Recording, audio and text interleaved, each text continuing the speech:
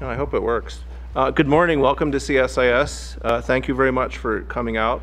We're deeply appreciative to both you and to our speakers. Many of you are friends in the room, and so we're glad you're here. We're looking forward to this event, which will be digital trade in the international economy.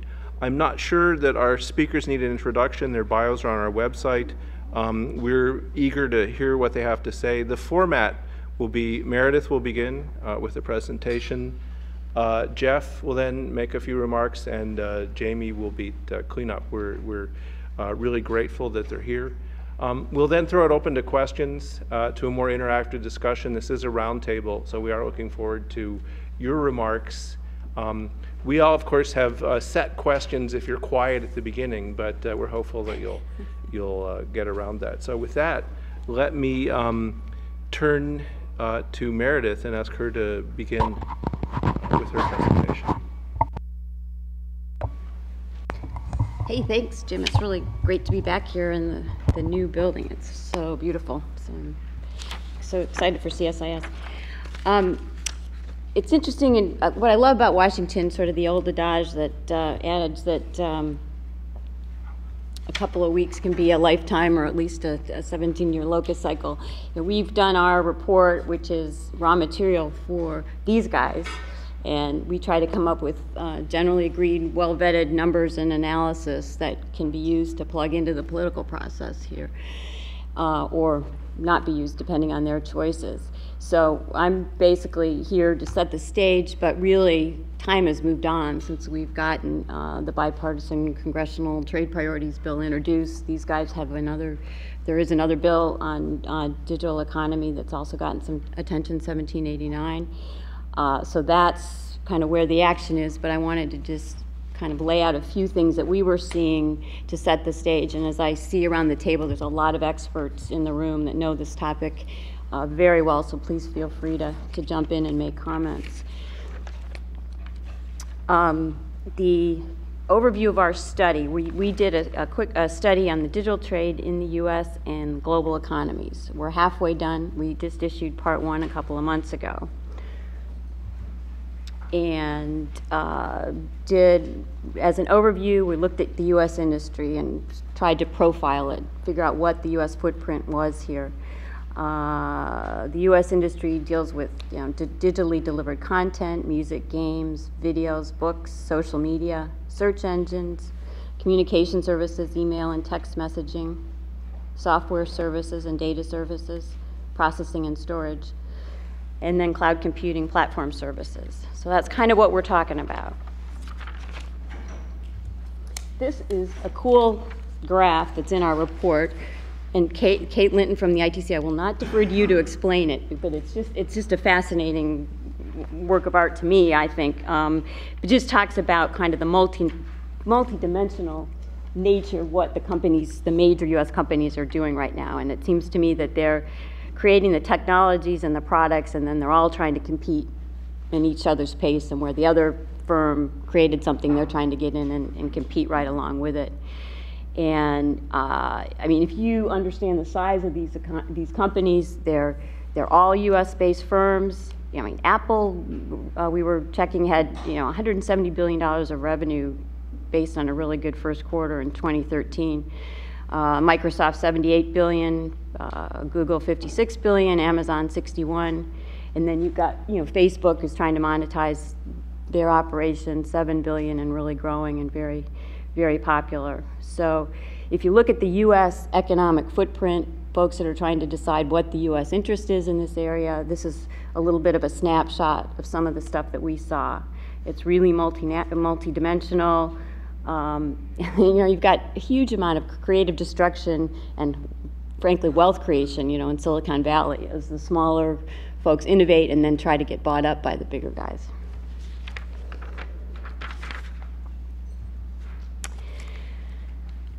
So the second section of our report looks at what's happening with internet technologies, how they're impacting the broader economy. What are the reverberations to the machine tool manufacturer in Ohio? And we see huge effects on retail e-commerce, financial services, professional services, healthcare, this telemedicine, records management, diagnostics, and then also express delivery, online education. This is kind of the reverberations, the ripples effect throughout the economy of how processes are changing.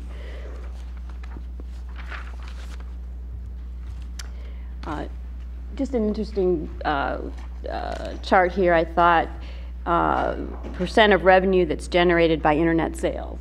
So right now, snapshot 2010, you look at manufacturing shipments. Okay, 46% of manufacturing shipments are generated by internet sales. Now that's not necessarily new. It might be old sales that were done over the telephone, but almost 50% of their sales are now internet sales. And this, really goes down to all sorts of sectors of the economy. And I just thought that was an interesting percentage and snapshot of what was going on there in terms of converting over to business on the internet.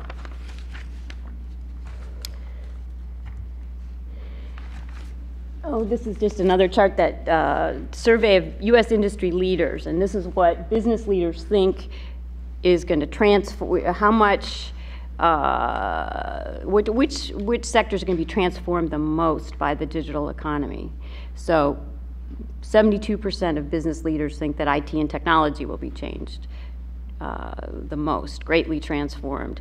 I thought it was interesting here, the government, we're down at only 17% of business leaders think there's going to much is going to change in the government. So that's a little worrisome. Okay, and then we come up with these basic numbers, trying to quantify this. Huge amount of difficulty in just finding numbers. I think the OECD is looking for some generally agreed global numbers, but U.S. cross-border services trade, $356 billion in 2011. That's up from about $282 billion in 2007. And then imports, $221 billion in imports.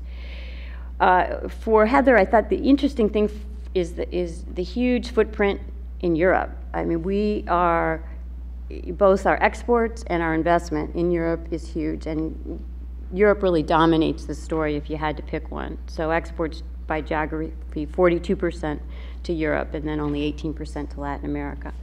And we're importing a lot from the EU as well. And then you look at foreign direct investment, $84 billion in Europe, compared to only 31 in Asia.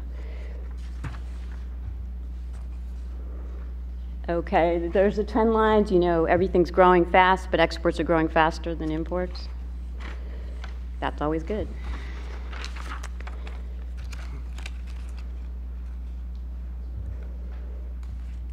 This is just where this is going geographically, exports and imports. If you look at exports, the focus there in the smaller circle to the right is the distribution in Europe.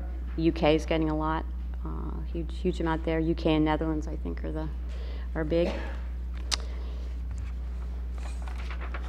Another thing that struck me, here's the graph of the investment position, $80 billion to Europe again.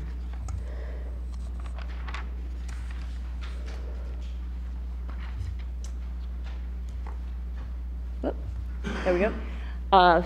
Just as a snapshot, geographic breakdown of Facebook's 1.6 billion users. This is one of these companies' global footprint.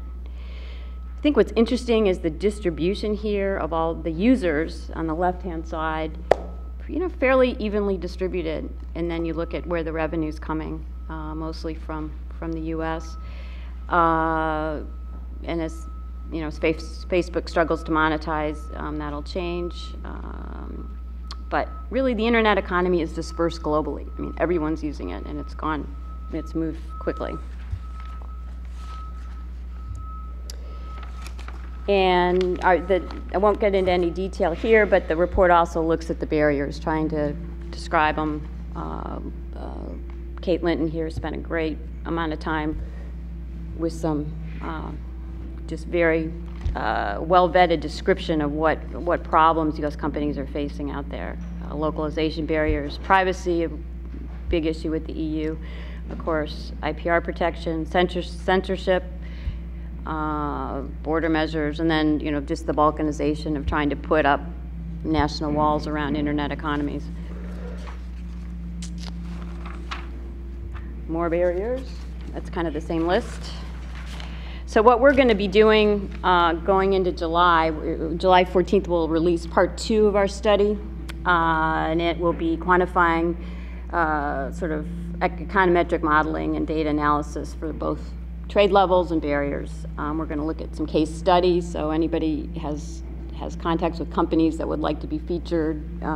It's usually pretty good to kind of get case studies of particular issues companies are facing. 10,000 people have received a questionnaire from the International Trade Commission asking them how they're surviving in the internet economy. So we're actually getting a fairly good response rate on those. And it's very hard, quantifiable data that I think it's easier for the government to get than maybe a think tank or something. So hopefully there'll be some good numbers that are gleaned from that.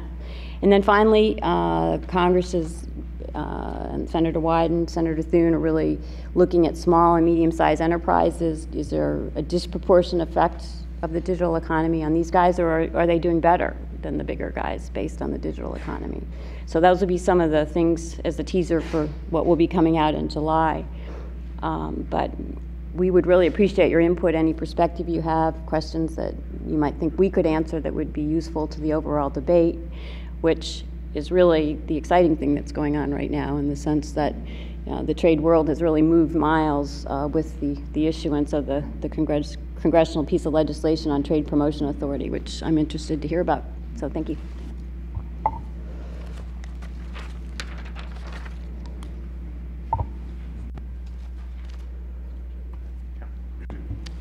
Good morning. My name is Jeff Farrah. I'm counsel to the Senate Commerce Committee, where I advise Ranking Member Thune on telecommunications, technology, and internet policy. I was fortunate enough to work with my friend and colleague Jayme White from Senator Wyden's office on the Digital Trade Act of 2013, which our bosses introduced the end of last year. The goal of the Digital Trade Act is to set forward a series of negotiating principles for internet-enabled commerce. The big ticket items are trying to eliminate impediments to cross-border data flows and localization barriers. It's something that the goal of the Digital Trade Act is to try and influence a variety of agreements. So you have traditional international trade agreements, of which we're all familiar, such as the TTIP, as well as the Trans-Pacific Partnership, but also to try and influence other agreements, such as internet governance agreements and things like the US-EU Safe Harbor Agreement, which is allowed for liberalization of cross-border data flows between the European Union and the United States, despite our differing privacy regimes. I'll let Jayme talk a little bit about the importance of the Digital Trade Act from more of a purely Finance Committee perspective, but I thought I would share some of our insights from why we view this as being important to the Commerce Committee's jurisdiction. The first is that I mentioned the EU-US Safe Harbor. There's been a lot of rumblings about how some of the NSA revelations will affect the transatlantic relationship and how that would affect the Safe Harbor. From where we sit, the Safe Harbor has been a fantastic tool for companies and individuals to be able to share data across the Atlantic, and we're doing what we can to interface with the Commerce Department and the FTC to try and preserve that ability. The Digital Trade Act, in addition to discussing cross-border data flows and localization measures, also speaks to the issue of intermediary liability, and this is the legal regime that allows for platform internet sites in the United States to have certain liability protections so that third-party content is able to ride on that platform. And this is something that we think is integral to the success story of the U.S. internet economy. It's something that we think the United States has gotten the balance largely right, both through the Communications Decency Act, which is under the jurisdiction of the Commerce Committee, as well as some of the laws that affect intellectual property. And as Meredith alluded to, the ability of small businesses to be able to utilize these platform sites to send their goods to market is really something that's unprecedented in international commerce. It's something that we believe the United States government should try and support it wherever it can. And while I think many of the people at this roundtable are representing larger enterprises, it's something that I think we should all keep in mind, that it is small and medium-sized enterprises that really benefit from the ability to use the internet to send their products overseas. Tomorrow, the Finance Committee will have its first hearing on Trade Promotion Authority, and we'll be interested to see what the reaction is from some of the members to the inclusion of digital trade language in the Trade Promotion Authority bill. From Senator Thune's office perspective, we were very pleased to be able to work with Ranking Member Hatch and share our perspective on why digital trade language belonged in the Trade Promotion Authority, why Commerce Committee Republicans especially are interested in seeing this language in final trade agreements. It's an interesting thing because we'll be closely trying to determine how members are thinking about these issues, because from our committee's perspective, the Commerce Committee Republicans are very much accustomed to talking about internet policy issues in a way where we believe the government should try and have a hands-off approach in as much as is possible. And it's something that a lot of the Finance Committee members, and I imagine Ways and Means Committee members, are not as used to talking about and thinking about. And so, we'll be looking to educate members as need be and try and make the case as to why this language is important, and that we need to have binding and enforceable commitments in our trade agreements to ensure that digital trade continues to flourish. And I would also note that as important as Trade Promotion Authority is, this is really just the beginning of what Senator Wyden and Senator Thune are really trying to do. Our goal is to be able to have a coalition of senators who believe in these issues, who understand these issues, and are going to want to push for strong language in final trade agreements and be able to make sure that our trading partners are living up to the commitments that they make. In addition, we'll be looking to other types of internet policy agreements that I mentioned previously, because fundamentally this is an issue of internet policy. It of course is a trade policy as well, but there are multi-stakeholder fora that the United States government is sometimes standing alone or standing among a few participants, and we believe that Congress should try and support the administration where it is standing for the correct things when it comes to a hands-off approach to internet policy. I think I'll leave my comments there, and I'm happy to take any questions. That was really great. I think what I'll do is sort of describe how we got here, and perhaps where we're going. I guess it sort of starts with Al Gore. Maybe he created the internet. But the fact of the matter is that the internet, it'd be an understatement to say the internet is reshaping commerce and society. It is having a profound effect on all of our lives, and it is due in part because of good policy choices we made here in the US. It's no coincidence that the biggest internet companies originate and are based in the United States, and it's because Congress said a couple of things. First, we're going to protect intermediaries from liability. Section 230 of the Communications Decency Act was really important. It ensured that companies like Twitter and Facebook are not responsible for the content that you and I post online.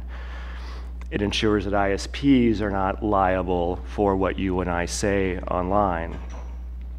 We also made sure that the internet was not going to get taxed.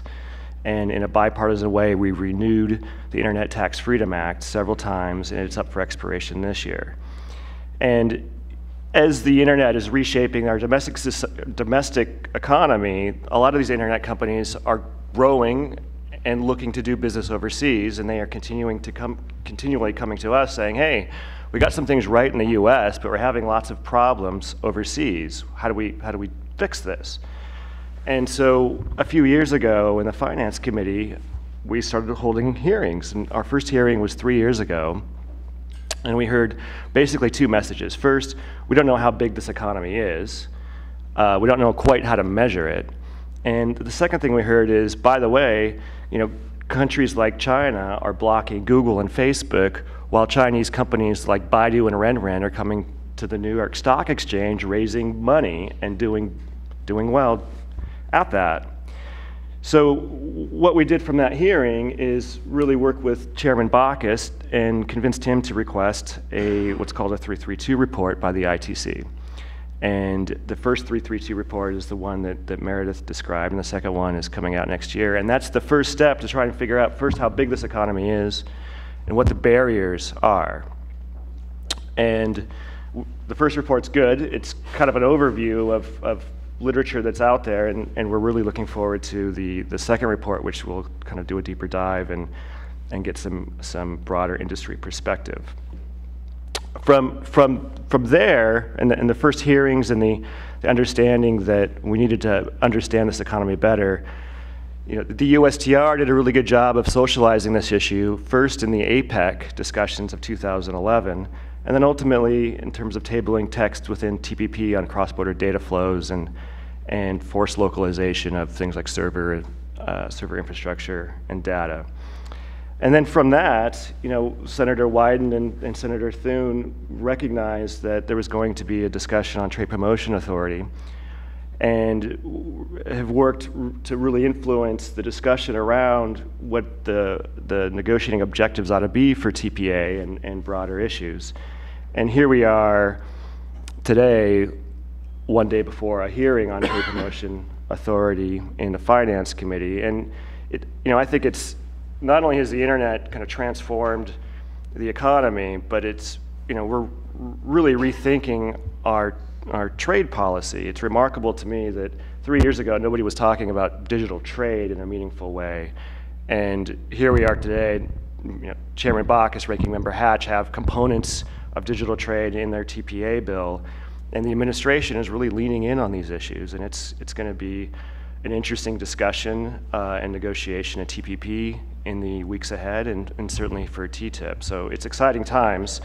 And it's just critically important to the trade agenda to make sure that we're focusing on this segment of the economy, because it's important to job creation and innovation, but it's also a really good news story, as you saw by the chart that Meredith put up. We're winning right now, and we're going to win more in the future. We've got a trade surplus year over year, and it's broadening, and we got to keep the momentum up. So I'll stop there. Great, thank you. Let me start with the first question, which is that when you look at the politics of the internet, there's a whole set of pressures that come from companies who want to reshape things and maybe erode some of the American advantage. And if you look particularly at some European countries, Brazil, perhaps China, there's a sense that the U.S. share is larger and needs to be brought down in some way, right? So you can hear this directly from these, at least the governments when you talk to them.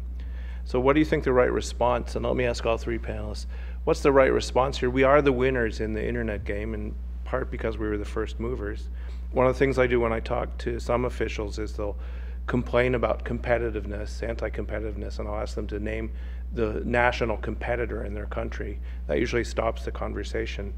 But I think the politics of the internet now are, there'll be an effort to push back on what you see as this US lead, to change the rules in ways that will favor foreign competition. What do you think the right response is? That was a long question, sorry, but.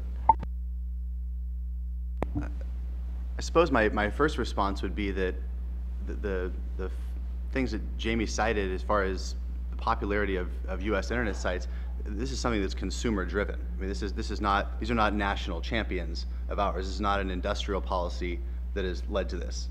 So my reaction would be that if the desire is for there to be better Chinese, better European, better Brazilian internet companies, then as a consumer, I would support the companies trying to get their start there and try and offer something better to me as a consumer. But trying to tilt the field by balkanizing the internet in some ways and trying to change the structure of the internet is 100% the wrong approach. I would just say that I think in large part the reason these companies are doing so well is because we have an open internet that is not regulated, and it's given an opportunity to upstarts and insurgents to compete with industry incumbents. And that is, we can all cite lots of internet companies that fail, as many that succeed, and it's because it really is a platform for competition and innovation. And it's in part because of the laws that we have here, and it's why I think if we can export some of these disciplines, foreign countries will do much better than they are now. It's not a matter of the U.S. trying to stay ahead of everybody else by pushing people down. We want to see, and I think the administration wants to see this too, is how can we help countries grow economically by pursuing internet policies that contribute towards innovation, competition, and growth.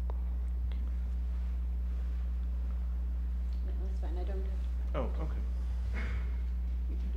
Heather, Scott, did you want to? I have loads of questions, so yeah, I can talk for hours. Oh, go ahead. Well, I would just comment that both Jeffrey and Jayme's remarks, it strikes me that there's the cusp of this issue is there's a collision between this bottom-up open source industry that developed frankly faster than any industry in history, to my knowledge. I mean, if you look at the course of innovation in human history, look at the automobile, look at civil aviation, even electrification, big game-changing industries.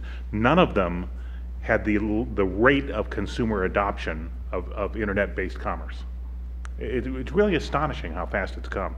And my sense is that because it happened so fast and generated so many benefits for so many people, the industry got lucky.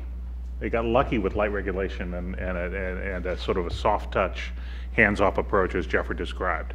That is unlikely to continue. And in fact, if you look at the early days, this was all really easy. ITA in 1997 was really easy because nobody had a big business. No country was generating a lot of tariffs from electronics production. So going to zero tariffs on information technology equipment was no big deal. Same with the moratorium on taxation of the internet. It wasn't a revenue source in the first place. So it was easy to say yes.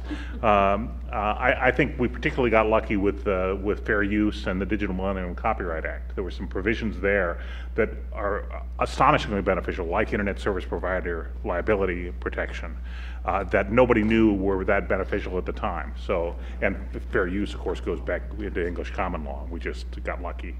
So. I think the luck has run out, and you can see that in the sort of top-down approach in the many economies. Not just, I think Jim's concern is right about national champions and disappointment about American market share in foreign economies, but there's an instinct for top-down regulation to treat this as a strategic industry and to take the commanding heights. This has happened before. Energy production, oil and gas production, hydrocarbon production was at one time a bottom-up open source deal. In 1890, Standard Oil had 80% of the share of oil production and distribution in the world. Okay, and now ExxonMobil, the successor company, has 2%. Okay, and 90% of the shares with government entities. Okay, so this can happen. Okay, and my sense is we're on the cusp of something, and my question to the panelists, particularly Jeffrey and Jayme, because Congress needs to account for the fact that speed kills in this one, and there's a likelihood of a lot of really bad regulation happening in foreign economies that will be very difficult for us to defend against without a more strategic look. So I just seek a reaction to that, if there is one. I would just say I totally agree, which is why it is really important that we get TPP right first, because that, as you can see from the chart, we've got a lot of trade in Asia, but it will set a template and a benchmark for how we do TTIP and every other trade agreement that follows. So getting this right in TPP is going to be incredibly important. And I credit the administration for taking on this issue early. They have good provisions that they put forward. I think that Jeffrey and I both agree that they can be doing some more, especially on liability issues. but that just, I think your remarks just speak to the importance of getting this right in TPP, TTIP, and TPA.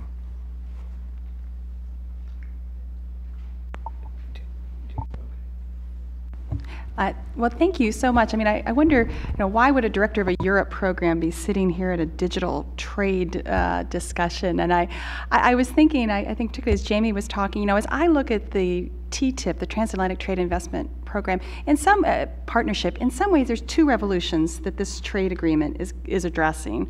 One is the unconventional oil and gas revolution and the competitive advantage that the United States may have in an enormous way for energy.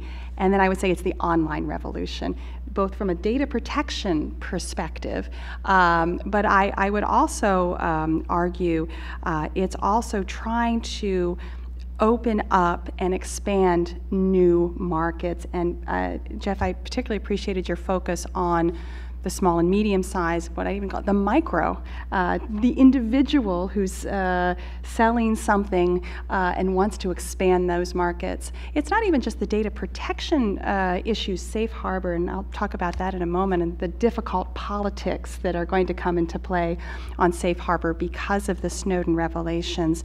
But we actually have physical barriers that still exist, and I think in some ways the administration is focused on the Trusted Trader Program. How do you allow the smallest exporters to participate in some of these programs? How do you open that up? And then a second thought would be, how do you create an environment? We have a slogan, CSIS adjunct fellow Kati Samanen calls it aid for E-Trade. How do we help get those numbers, Asia, Latin America, a part of this online revolution? How do we stimulate that? How do we show Brazilian leaders and others that this revolution can happen, but it has to be transparent, open, free? And how does the United States and Europe to actually potentially open that up? So those are two very important ideas. For TTIP to be successful, and maybe, Jayme, I'd have a slightly different theme.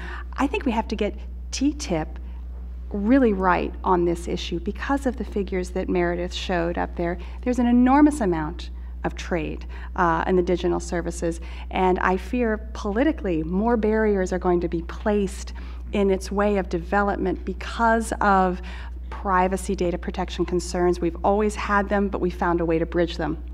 Now the politics may not be there to bridge them anymore, and how are we going to address that? But TTIP and TTP, but TTIP particularly, this is about getting ahead in the future.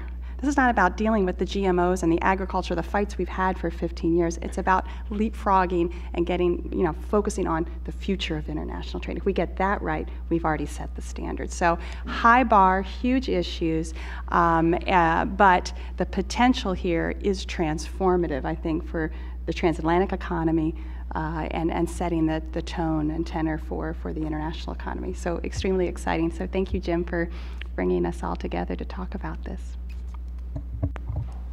Thanks, Heather.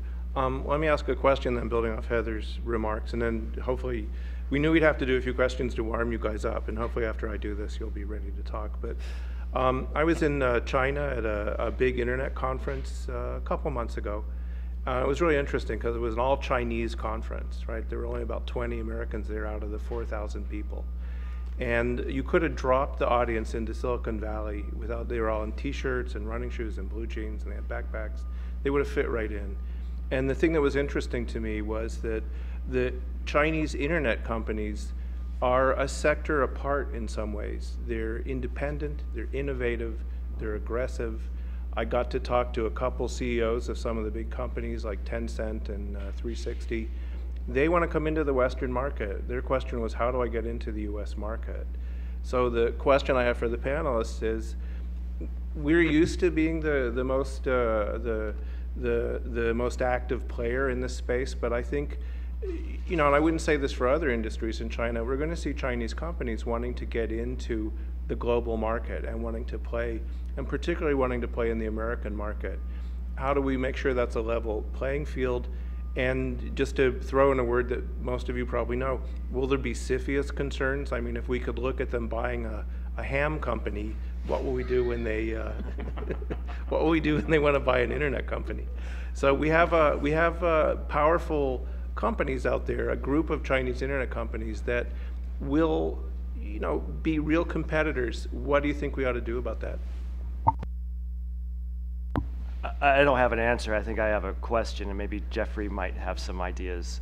But I think you're right. When you have a business model, or you have a business model in the internet economy that's about getting people's personal information, there has clearly been some level of comfort with that here domestically, and maybe it's because people are younger and they're used to it. I don't know fully, but what are people going to do when the data is being captured by Chinese companies or Brazilian companies or companies we'd be less familiar with or less trustworthy of? And will that drive the U.S. to look at data policies and privacy policies in ways it hasn't before? I don't have the answer. It's kind of a Commerce Committee thing, but I think that it's a question we have to start grappling with. I would say fundamentally we shouldn't shy away from the competition. I mean, that would be the sort of starting point for everything. But in terms of dealing with countries that have different political values than us, like the Chinese, maybe we'll have to be creative in thinking about how we address some of those concerns.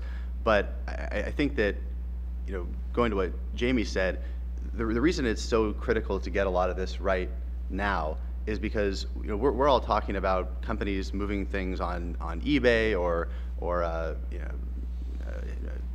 health company trying to move personal records across borders, but things are about to get a lot more complicated really, really fast. And I would say two things in particular are going to make this an even more complicated situation, which is why we need to make sure we have robust, enforceable, binding rules now. The first thing would be the Internet of Things, and this is something that was talked a lot about at the Consumer Electronics Show a couple of weeks ago, and this is sort of the idea that we're going to have sensors attached to myriad of devices that are going to be monitoring and informing behavior. And the second thing is big data. And so these two events are going to really change in a lot of ways how businesses make decisions, how consumers make decisions, and they're going to be quite complicated from a policy perspective in terms of how that data is treated, how that data is able to go across servers and whatnot. But I think that it makes sense to try and get this right now, because once those things come online fully, it's going to be a lot more of a political mess to really deal with. Yeah, I would say I'm always optimistic, but I'm optimistic that we're going to get this right, continue to get this right at home, and get this right in trade agreements for two reasons. I think somebody mentioned politics. There were two events over the last couple of years that lead me to be optimistic. One is the PIPA-SOPA, experience. This is the internet censorship bill that, it was an IP bill that reached too far, and you had the Chamber of Commerce and organized labor for it. You'd think that Congress would be for it, and 8 million Americans spoke up on one day, and Congress changed its mind. So there's that. There is the politics on internet freedom, or on the side of internet freedom. The second thing that happened, it was less reported on in the U.S. anyway, is the U.S. had led negotiations on the anti-counterfeit trade agreement, and Europe was about to consider it, and it seemed like it was a slam dunk, and kind of the same thing happened in Europe as to what happened on PIPA-SOPA. There was public backlash, especially by young people, and the Europeans just flatly rejected it after a groundswell of opposition. I had European members of parliament in saying, my kids are going nuts about this ACTA thing. What is it? We've never read it. This is a problem. And ACTA was dead, basically defeated by the Europeans. So I think the politics, both at home and I suspect over in Europe, are on the side of internet freedom. While we're waiting for you to think of a question, I will tell you one story, which is I meet with the Chinese government every once in a while, and they said, why are you always complaining? We all use American credit cards, and so all of our personal data is stored in the U.S. And I thought, oh, we don't store it in the U.S., we store it in India. And they went,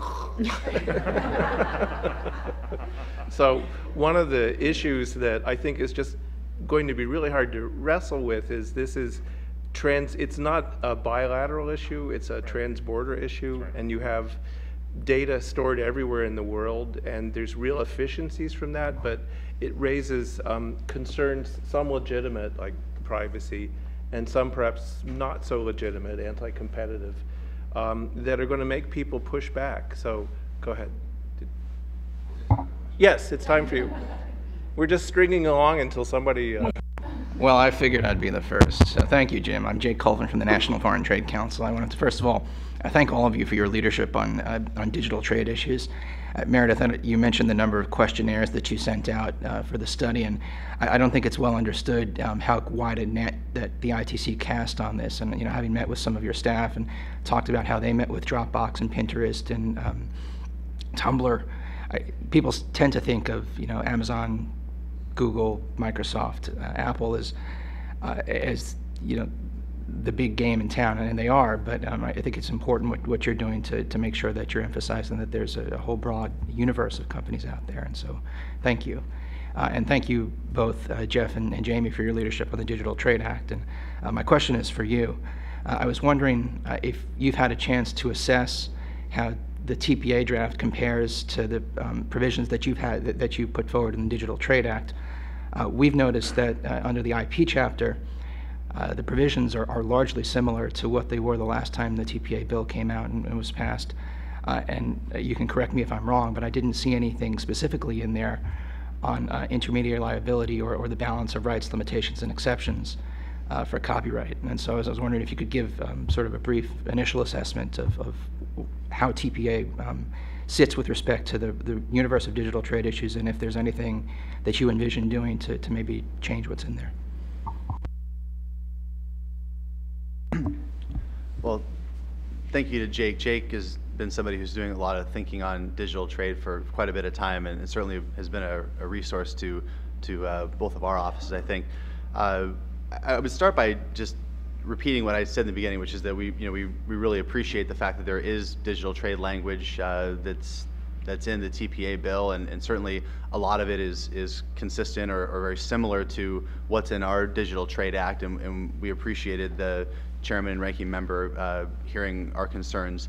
In terms of what the differences are and what our posture is going to be going forward, I think it's pretty early days in terms of how things will proceed. I think the hearing tomorrow will be interesting in terms of what the members' reaction is. As far as what's in the IP chapter, what you said is my understanding as well. And again, in terms of what that means for how the bill might change going forward, I couldn't really comment right now.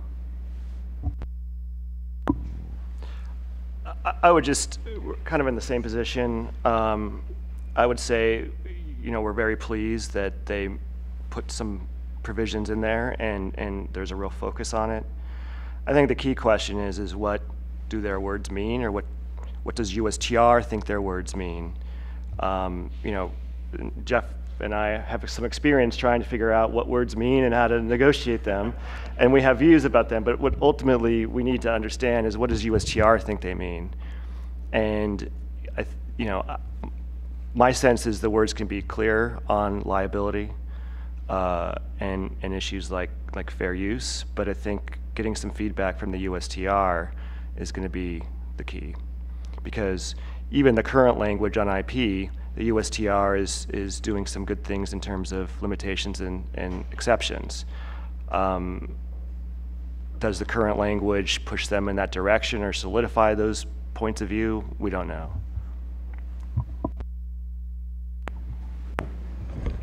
Hi, I'm Catherine Hauser. Meredith, congratulations on the report. I was very pleased to participate in one of the rounds of hearings that you had leading up to this first edition.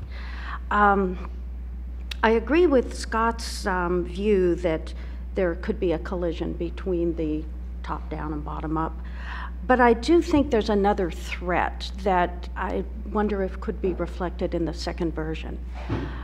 It's really nice to get lulled by the strength that the U.S. has in this area, but just look at the consumer backlash now to the cyber threat of people's credit card information being swiped by Target and a whole bunch of other retailers, the size of which has not yet been determined.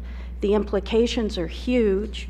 When you look at your chart showing the financial services industry's interest in using the internet and IT to become more efficient and so forth, the implications of this cyber threat on the payment system is something I think we really need to think about.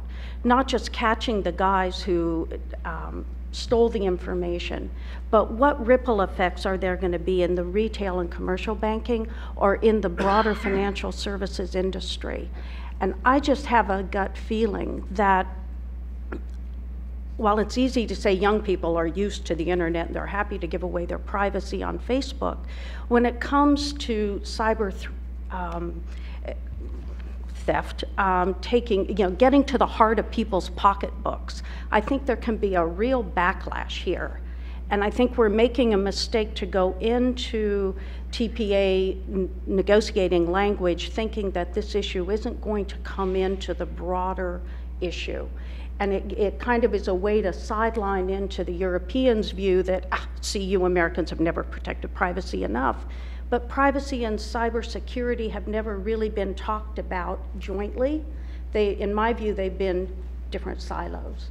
And now we have a huge, huge issue in the US with this Target and all these other retailers who can't tell how many, 70 million files were stolen. I mean, the numbers are staggering, but we don't really know that that's the end of the issue.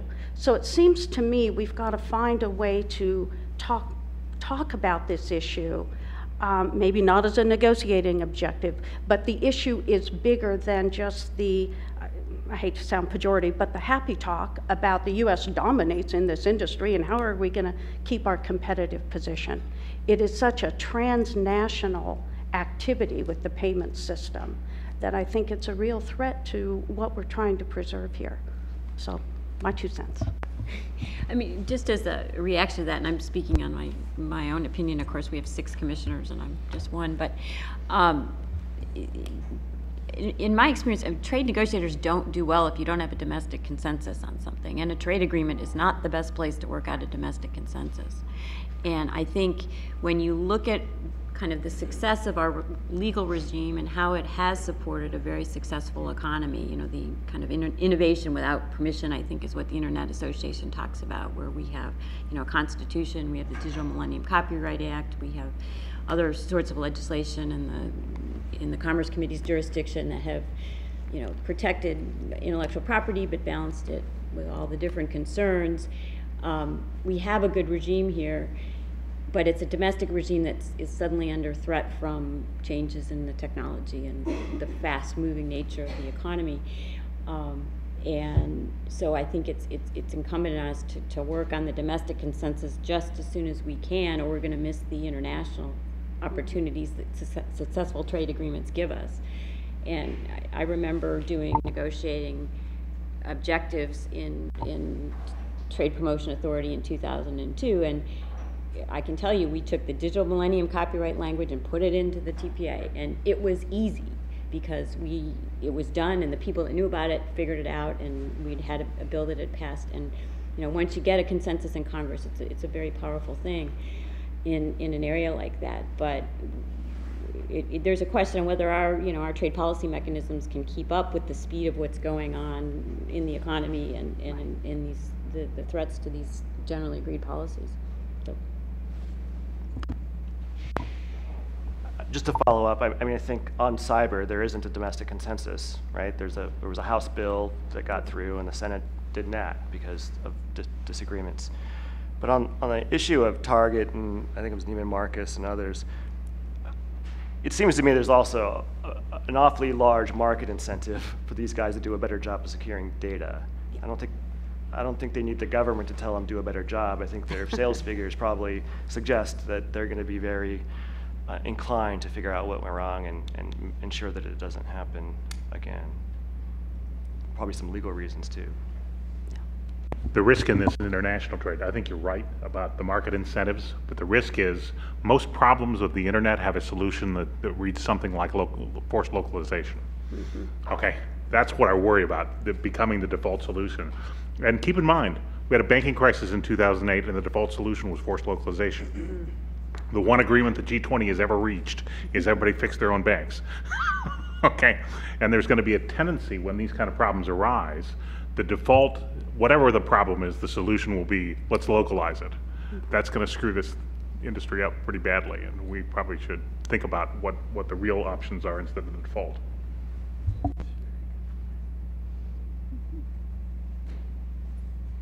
It's interesting, though, because the data doesn't yet show that people are reducing their use of the internet for commercial purposes in response to these activities. And we at CSIS have been tracking this for a few years. It looks like it's about, at most, this is a rough estimate, 1/3% of global GDP for the total cost of cybercrime.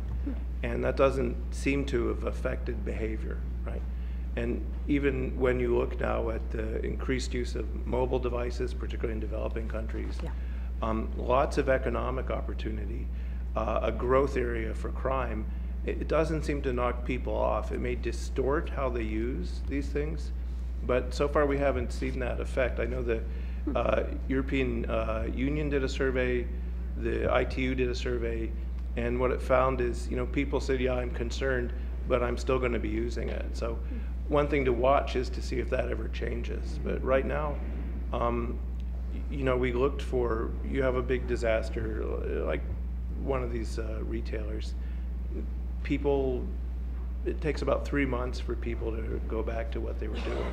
So far that hasn't changed. So it's one of the things to watch. That's interesting. Hi, Scott Thompson from Samsung. Both Jayme and Jim mentioned we're winning in terms of the debate over internet trade internationally. I'm wondering if your definition of we, meaning the United States, includes foreign-based companies who do a large chunk of their manufacturing here in the U.S. as well as their R&D, or are foreign-based companies somehow inherently different, whether they're based in South Korea or China or anywhere else? And related to that, Commissioner Broadbent, when you put up statistics on international trade and investment, one you didn't put up was about foreign-based firms doing FDI here in the United States in R&D and manufacturing, et cetera. Is that outside the scope of what the ITC is going to look at in the study, or is that something that you would include as the study goes forward? Thanks. When I say we, and what I was referring to there is American exports of digital goods and services, whether they be by Samsung or Google or anybody else.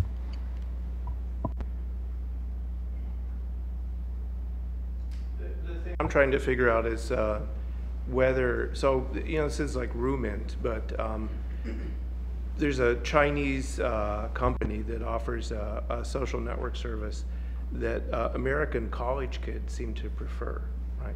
So that's kind of different. And if they're a leading edge indicator, that might mean that we will see foreign firms moving into this market. And I think this is just the start. We don't know if that will happen. I know a few Chinese internet companies measure their customers in the single-digit millions in the United States. Whether that will change as they offer different products or services. And bearing in mind, this is where you do see some effect. People do have concerns about Chinese companies related to politics and privacy. They probably now have those same concerns about US companies, but that's the place to watch, is will foreign companies begin to get a bigger market share, not in the production where they have robust representation, but in the services, where so far they largely don't. So. Steve Mitchell, Entertainment Software Association. Question for Jayme and Jeff, premised on Jayme's observations that it's really important to get this right, digital trade provisions right in TPP. From a personal perspective, I couldn't agree more because of the fact that the language will be out there as a potential template for the TTIP, perhaps even for TISA. And I'm wondering if the objective to get it right at some point creates a rub with the administration's efforts to achieve quick closure of the TPP, particularly given some of the pushback that we're seeing from some countries to introduce their own unique flavors of internet policy into the equation, including, for example, Australia.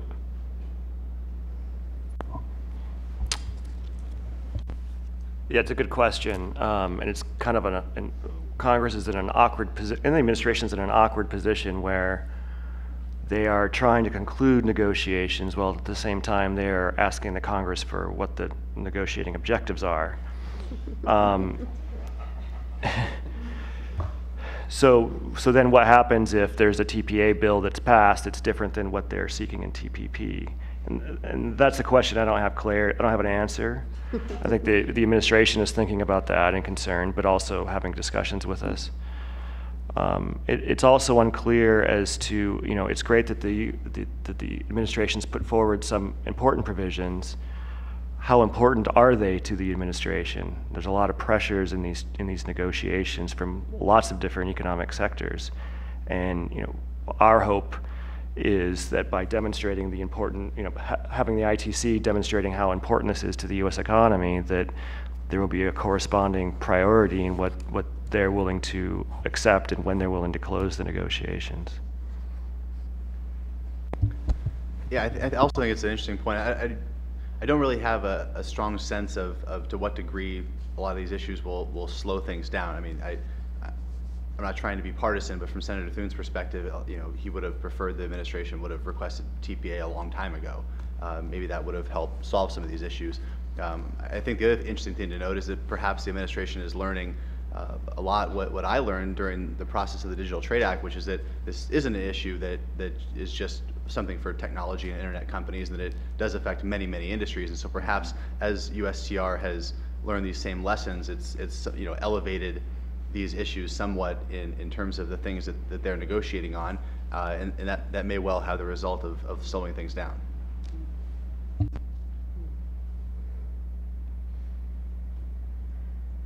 I have a measurement question, so this will be mainly aimed at Meredith, but one of the things that's come up in the last couple of years is the difficulty of one, measuring services, and two, measuring what you could call the global supply chain component of these things. So that some arguments you've heard in the WT and other places is that the old notion we have of sort of national-based metrics doesn't adequately capture what's going on. And so do you think we have the right metrics? How would you change them? Where do you want to go? What do you think the future will be for that? Yeah, I mean, I think that the global supply chain concept is out there, and we work with it as other organizations do. And I'm not sure that it's more our job to kind of understand it. Not that I completely do, because it's not my area of specialty, but more understand it and present it in an objective analytical way to Congress, and they can use it or not use it, and as they choose their priorities. But I think understanding, the value of, developing countries in particular being able to get into a niche market of some sort of brake component of an automobile. Look at Thailand or something, what they're able to do, and the key contribution it makes to economic development in the developing world, and just kind of cooperation and partnerships throughout a number of countries as these products go back and forth across borders many, many times. So I think you'll see us doing a little more on the supply chain issue, but we don't have anything to announce yet, and we'll be sort of consulting with our committees of jurisdiction to see if they want us to do more in that area.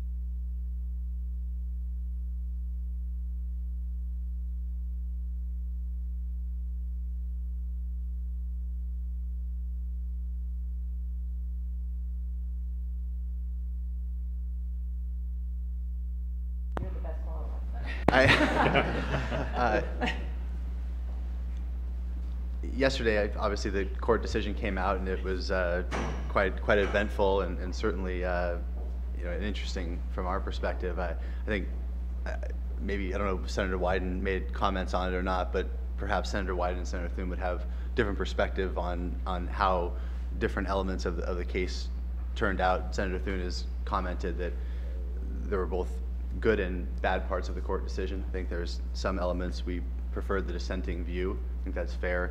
And so whether or not that affects digital trade policy, I haven't thought that through exactly. I think that, this is where Jayme and I may diverge a little bit. From our perspective, prior to the open internet rules, we had a thriving internet in which a lot of these companies that we're all clamoring to say good things about were thriving beforehand.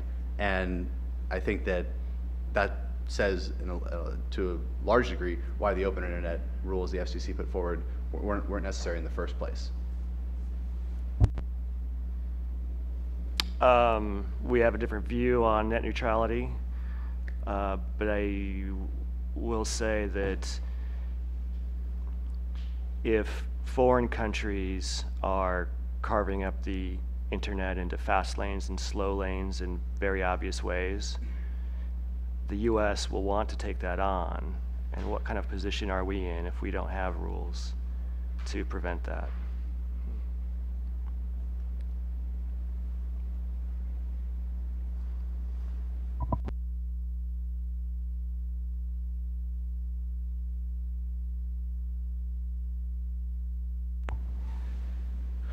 I don't know, this might be politically incorrect. What happens if we don't get TPA? That might be for Scott and Heather more than anyone else, but. Well, practically, it makes it astonishingly difficult to close and implement trade agreements. I mean, we've only ever closed one free trade agreement without Trade Promotion Authority in hand. It was the U.S.-Jordan Free Trade Agreement in 2000. Okay, and it was closed by the Clinton administration after the 90s grant of Trade Promotion Authority had lapsed, and before the 2001 authority was implemented, and that bill was a dead letter until the terrorist events of September 11, 2001. Literally, it was submitted to the Senate and the House for implementation. At that time, Senator Phil Gramm of Texas took umbrage with a couple of provisions in the bill and put a hold on it. And that's the last anybody would ever have heard of the U.S.-Jordan Free Trade Agreement. So that's it's a one data point, okay? Look, Trade Promotion Authority has existed for a long time. My friend Ed Gresser says that there was actually a provision in the 1934 Reciprocal Trade Agreements Act that Franklin Roosevelt signed into law. The 34 Act had a provision for express implementation by Congress. And so ever since then, but certainly since the 74 Trade Act, the way we've done trade has said Congress will partner in a specific way, will set objectives, will agree to a set of consultation procedures, and then if the agreement meets the objectives, it qualifies for expedited treatment, particularly no amendments, when the implementing bill is sent to the Congress. So that's what we've done since '74. That's really been the foundation of trade policy. I can't imagine treating a negotiation as complicated as a 12-party talks like TPP without that sort of protection. It's just, I don't know how in the world you get it done. I'd probably just retire. It's difficult to speculate. So all along, my personal point of view is the administration had 3 negotiations. They have TPP, they have TTIP, and they have TPA. And that's a negotiation with the Congress. It's probably the one that takes priority, and the one, if I were in the administration, I'd be putting a great deal of attention to right now. But it's hard to speculate beyond that. I don't see practically how you close a trade agreement without authority from Congress, given the way our system works. So, I will just say 2 things. There's tremendous value in TPA, not just for the expedited procedures in Congress, which I think that value is overblown, is overblown, because if you just look at the Columbia experience, where it was protected by fast track, and the House just by a majority vote changed their rule to say we're not ready for this yet. So Congress will always do what it needs to do when it doesn't want to consider agreement, and do what it needs to do to consider an agreement. But the value of TPA, in my view, is that Congress is clear about what it wants to obtain from a trade agreement, and Congress makes it clear what the framework for consultations with Congress are. I think with respect to the necessity of TPA, it's been around since '74, and we had lots of rounds of GATT that were concluded and passed by the Congress. So I think the record is not as clear as you suggested. That's a fair point. And importantly, very controversial issues like China PNTR, where the Senate took up and passed the House bill without amendment, without any protection. So it certainly can be done. And we closed a Bali round recently too, which was complicated. Yeah. Not the biggest of deals, important, but complicated. But I think we can safely say that TTIP will not be done on one tank of gas if TPA is not sort of provided as those clarity from Congress. Because what I'm concerned about in the European perspective is that TTIP really is the agenda item for U.S.-EU relations. And the message, rightly or wrongly, that if TPA doesn't come out, that the political message it sends to all the European parliamentarian members who are running for the EP elections at the end of May, for all the French leaders that don't like this to start with, they aren't going to go down a very difficult political road and tackle some of the most difficult trade issues because they don't see the domestic clarity from us. So I think it just sends a message to our partners that, okay, we're going to take a step back too, so why am I putting my neck out to tackle GMOs, to tackle geographic, whatever the tough stuff is?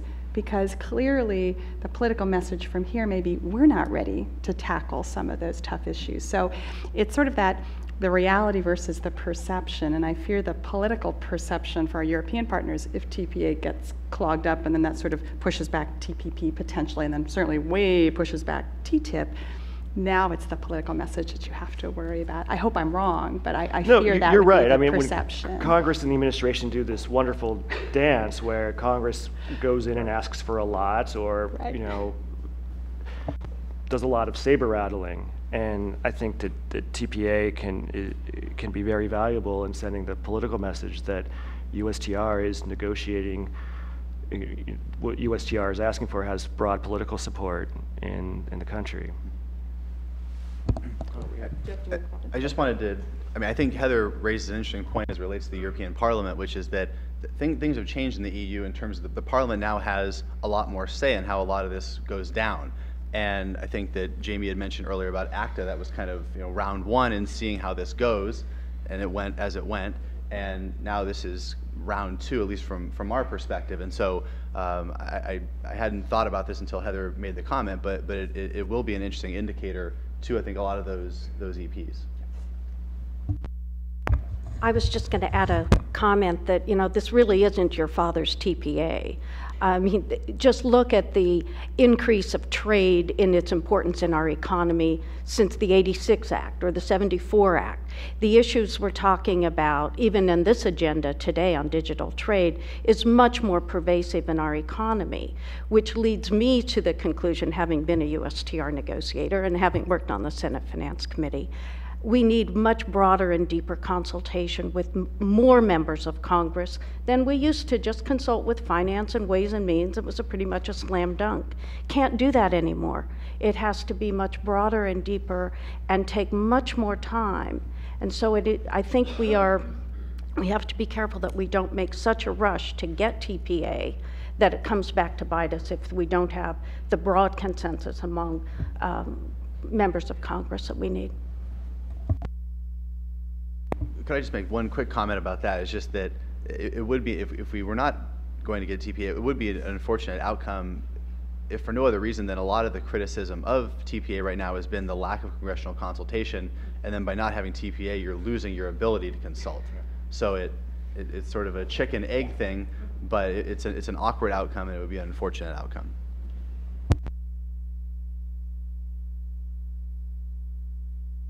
Thanks, Catherine. Thank you for all of y'all's comments. It's been really enlightening to me. And I wanted to follow on the conversation on TPA. And I think your last comment was a very interesting possible hook to help make the argument for a bipartisan, bicameral approval of TPA.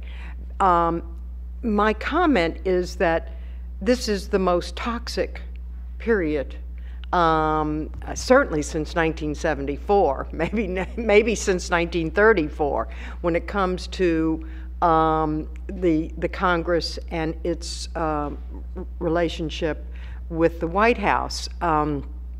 Scott and I were just at I think, a very interesting discussion by Norm Ornstein, which of course goes into the tribalism and toxicity which is permeating everything. And one of the main takeaways was how little is getting done in Congress and is scheduled to get done by the leadership in this Congress.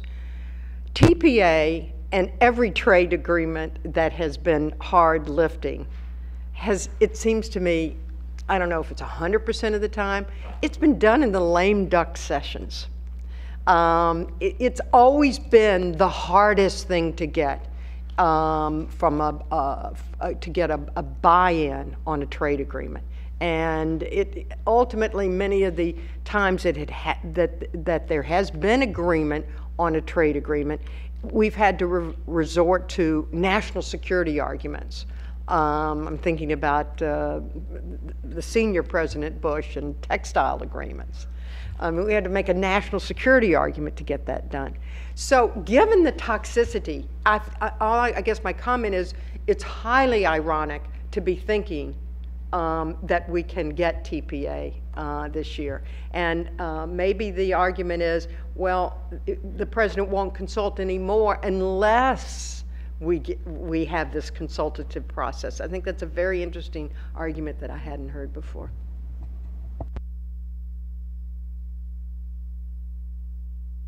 The only brief comment I would make is that while things are toxic on a lot of places, our working relationship with Senator Wyden's office from Senator Thune's perspective has been remarkable. There's a whole host of other things in addition to the Digital Trade Act that our two offices have worked on. And so, I think it may not say much, but it says something about the degree to which members of the Senate can get together, at least on discrete topics, and try and forge ahead. And Chairman Camp and Chairman Baucus introduced the same bill. That's right. There's bicameral, bipartisan. That's right. It's just ironic. Let's hope it works. Yeah. I would just say that the challenges that you have described are there, but there is bipartisan interest in doing something. I think the question is how much and what the timing is. It is complicated by TPP because of the politics. People are going to conflate the vote on TPA with the vote on TPP. That's the concern that I hear about. And it's what I'm hearing from a lot of staff is that it's hard to distinguish the two votes, especially if there isn't a TPP agreement to describe. That's the challenge that I hear about. Steve Mitchell, again, another question for Jayme and Jeff, and sorry to be piling on. I'm wondering if you see a congressional role for helping to face down the threatened server location mandates that are starting to take shape in Brazil and Indonesia, among other countries. I mean, I think it starts with the trade agenda. And we're not negotiating with Brazil and other countries, but I think if we can get a good TPP agreement that addresses that issue, and we're getting consensus from our trading partners on that issue, that gives ourselves and our trading partners some leverage in Geneva, ultimately. I think I had mentioned at the outset that while our legislation, while we're trying to influence pieces of legislation, a lot of it also is about creating a coalition of members who are interested in these subjects, and to be able to have a group of senators who can weigh in as events unfold. And so prior to introducing the Digital Trade Act, our bosses wrote a joint op-ed in the Wall Street Journal on this subject. That was our first piece of work between our two offices. And we did make mention of specific instances where localization requirements were problematic. And certainly, I think that got the attention of some countries. And we're looking to try and do what we can to influence those events as well. I think in the particular example of Brazil, as Jayme mentioned, we're not negotiating with them, but the threat of contagion, in South America or as other countries do it in their regions, that's something that really, I think, concerns our office, because there's definitely a Me Too attitude when a country the size of Brazil takes certain measures. It really only increases the incentives for other countries in the area to do the same.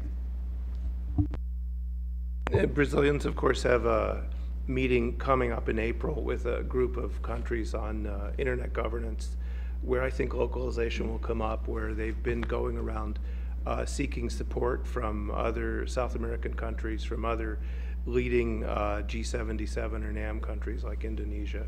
So this topic will come up. The part that I think is the ray of sunshine here, and it may not be enough of a ray, is that the economics of localization don't make any sense. And certainly the bigger companies, and even in countries like Brazil, realize that they will be hurt by this, and that growth will be hurt. Whether that's enough to deter this, I don't know, but at least it gives you an option. What I've been doing is emailing people to post out an article on Petrobras last week, and I've been emailing them that and saying, is this the model you want for the internet? Oddly enough, no one has said yes, but there is a real push here, but I think it's political, and you've seen some pushback from the companies in countries that have companies that are looking at a global stage or looking at a global market. So we'll see how that plays out, but it will be hard. Oh, go ahead. You kind of addressed the question, Carolina Lessa with Reed Elsevier, but I was piggyback on the question on Brazil, because it's very hard to discuss forced localization with a country like Brazil, which believes that local content requirements is a way of encouraging and incentivizing the local industry. So what are the right talking points? Like, how can we address and how can we talk about these negative consequences of forced localization in a way that countries like Brazil would understand? I understand that it's politically driven, the debate. Obviously, President Rousseff is expecting an apology from Obama on the whole privacy, but how can the private sector engage even more actively with countries like Brazil and Indonesia and others that might come? So, but you kind of addressed it, but if anyone has any additional comments, that would be great.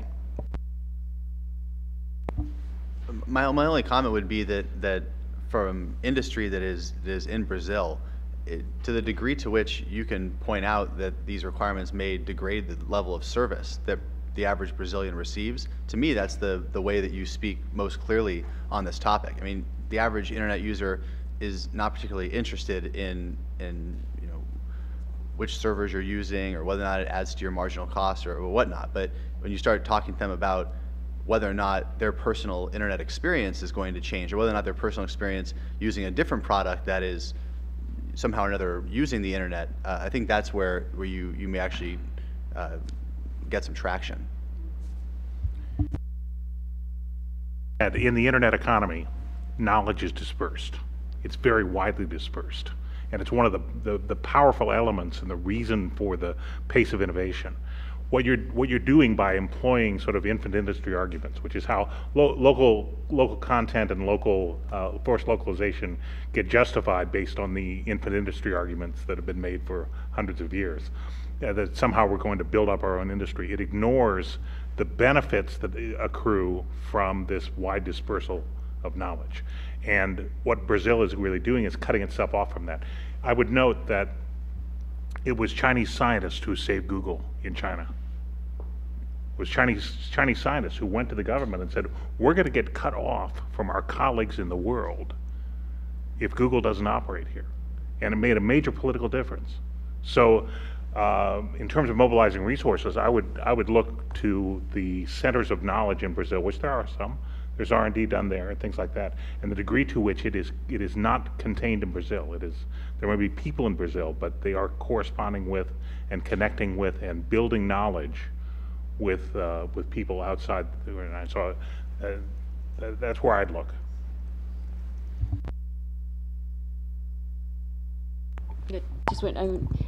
I liked your question on advocacy because it's important, but I think we all need to realize that a lot of these problems aren't going to be solved in a really fundamental way unless we have an ongoing trade agenda. I mean, if we're negotiating with other countries, that will put pressure on Brazil. There's a lot of things that the Brazilians need in this market, and we're going to have to figure out. We just gave them some ethanol tariffs recently, and we got no additional access because no one asked for it. So there's a little bit of coordination that has to go on here. We all have market objectives in each of our markets, and the process of kind of building a unified set of negotiating objectives that are generally agreed between Republicans, Democrats, and the president, it makes the U.S. very, very powerful. But that's sort of job one, I think, at this point. Okay. Just a last point. I think as internet companies grow in places like Brazil, and as these countries kind of catch up to the U.S. and the EU, our interests kind of naturally align, right? So part of this is we're out ahead and trying to create some standards and some disciplines, and we're getting pushback. But ultimately, I'm confident that they'll kind of get to where we are because their companies are going to grow and thrive too. Hi, Lori Dando, U.S. State Department. Just in response to that, I guess the pushback we're getting from countries who are trying to address that localization barriers, which is at the top of your list, is that because the U.S. is so far ahead, they need to get somehow a leg up on us by preferential market access or these localization.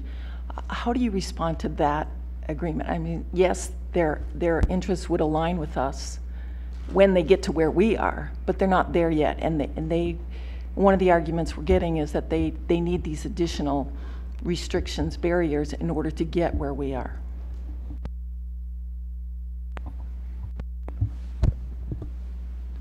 I think that in the United States we have creative destruction. We have companies that have come and gone, and we have new companies that are emerging out of the internet ecosystem every day.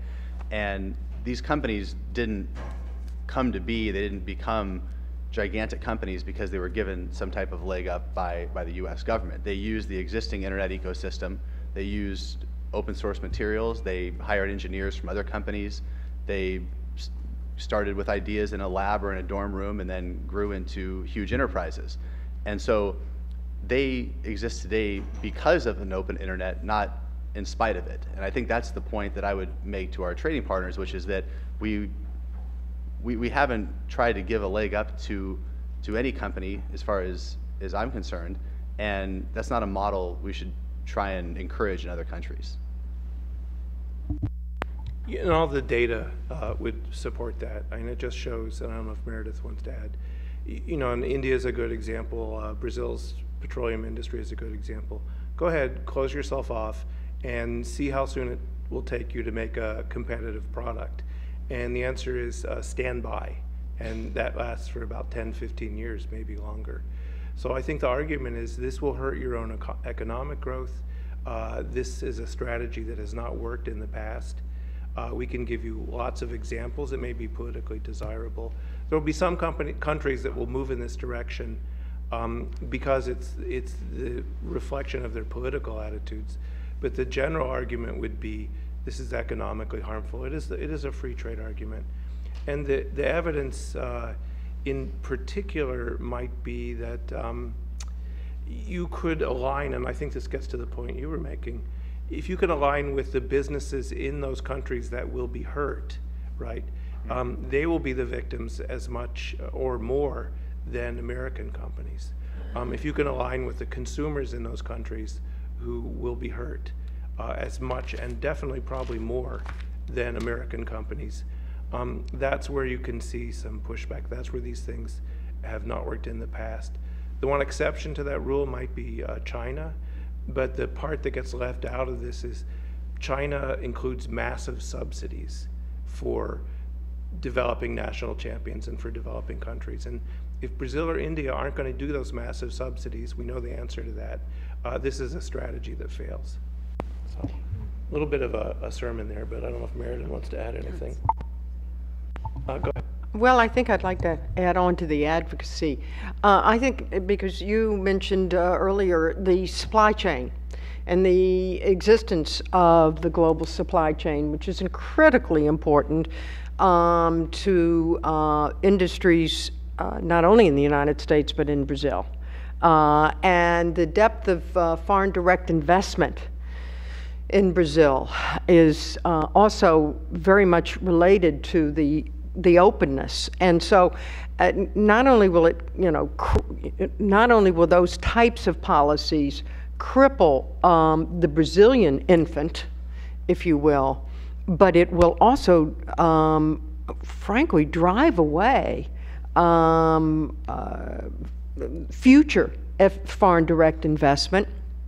And I'm speaking here not just from my kind of policy perspective here in Washington at the ITC and on the Hill, but as sitting on corporate boards. I just know how much investment is made in IT, information technology, and supply chain.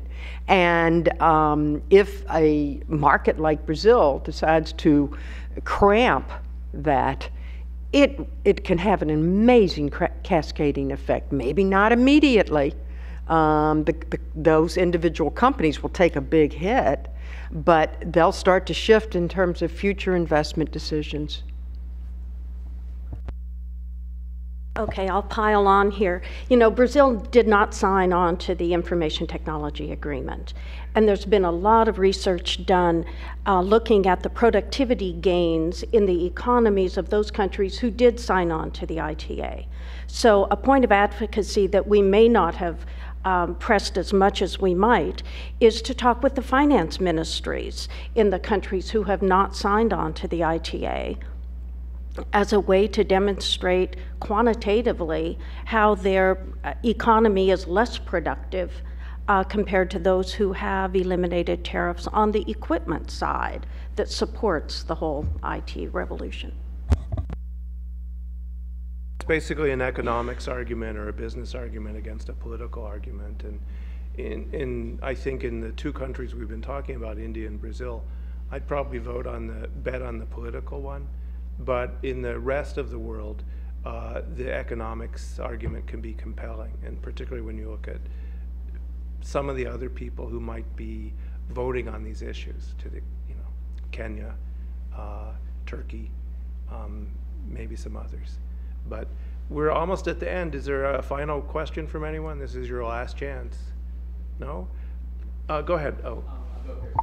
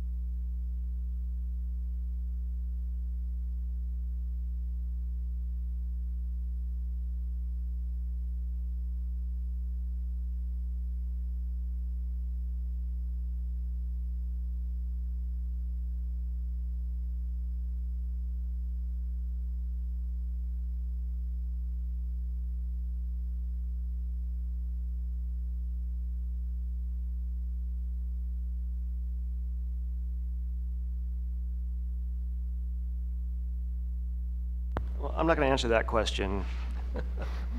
It's a more complicated discussion. There is